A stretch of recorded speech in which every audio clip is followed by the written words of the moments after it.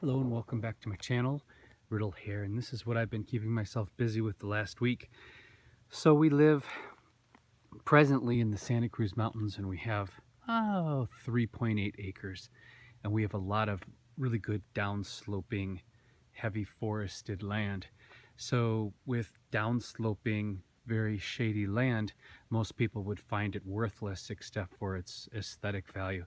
But actually, there's a possibility that we may be able to plant woodland medicines in here, specifically ginseng and goldenseal, which both like 70 to 90% shade, and the acidity won't affect them.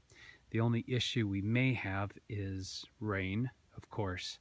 So this patch I've planted relatively close to our well, so I can hand water it if I need to.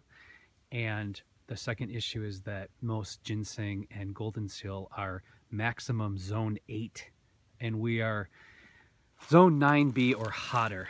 Technically, they say we're zone B, but my neighbors and I are kind of arguing that. We're thinking that that's just, they're just saying that it's actually hotter already.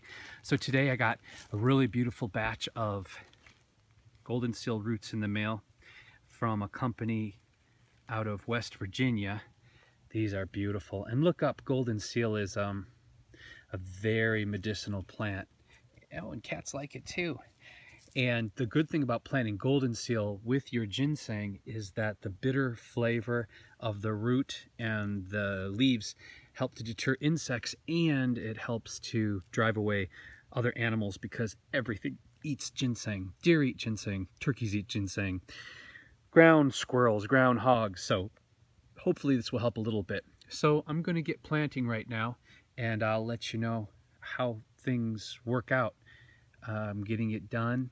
It's early fall, and hopefully in the springtime we're going to have little ginseng and goldenseal plants coming up here in the Santa Cruz Mountains.